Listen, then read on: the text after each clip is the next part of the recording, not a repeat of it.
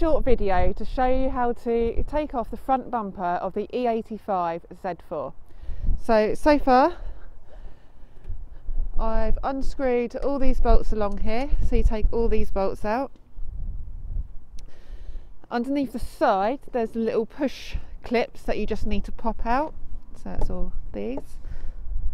They can be a little bit difficult. And then underneath there's 4 bolts, just 2 in each corner. See, a bit hard to see, but there's just 2 bolts that I've already taken out underneath. Once all the screws are out, you just pop the sides, it pops out, and then the bumper will just come out. But remember, the fog lights are still attached, so don't just pull the bumper right away from the car because you'll snap the wires. As you can see, these are the wires for the fog lights, so this is what you need to be really careful of, that you don't snap. To unattach the fog lights, all you need to do is just twist this and take the bulb out. It's that simple.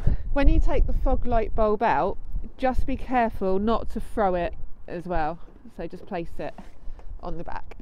And that's it, it's that simple. That's how you remove the front bumper of an E85 Z4. If you liked the video and it's been helpful, please give me a big thumbs up, click subscribe, and I'll see you next time.